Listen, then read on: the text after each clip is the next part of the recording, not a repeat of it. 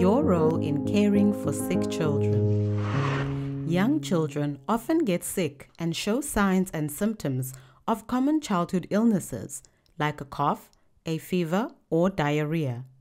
Sometimes these are due to mild illnesses, but sometimes the illness can become very severe, especially if the child is weak from poor nutrition, and then the child needs urgent medical care. Although these illnesses are often treatable, many children still die from them. Why, you may ask? There are various reasons for this. Signs or symptoms of illness may not be recognized early, leading to a delay in appropriate treatment. It may be hard for caregivers to provide effective care or get their child to a health facility due to distance, cost, or crowding at the health facility. Or caregivers may not know how to recognize the danger signs that an illness has become more serious. As a community health worker, you can help change this by making sure you do these tasks when you care for a sick child.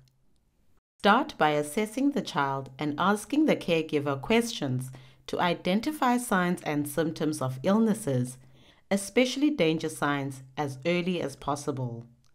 A danger sign tells you that the child is very sick and needs to be referred urgently to a health facility. Then, take action based on whether the signs and symptoms you have found indicate a mild, moderate, or severe illness.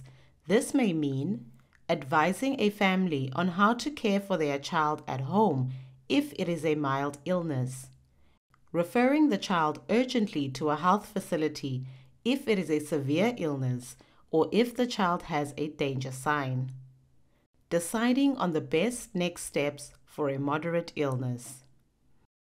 Throughout the visit, educate the family about the child's signs and symptoms and the next steps to care for the child. Explain what danger signs to look for and that they mean the child is very sick and needs to go to a health facility immediately. Answer any questions the family may have. Always follow up with the family whether the child is being cared for at home or has returned from the health facility. You need to support the family until the child is well again. Work with the family towards achieving the shared goal of keeping their child healthy.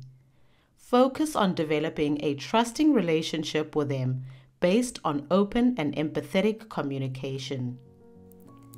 The videos in this module will take a practical look at each of these tasks. Also, refer to the job aids which provide more detail. As you complete these tasks, remember to fill out the required documents from your organization and/or your Ministry of Health, or capture the data on a device to keep a record of the child's history.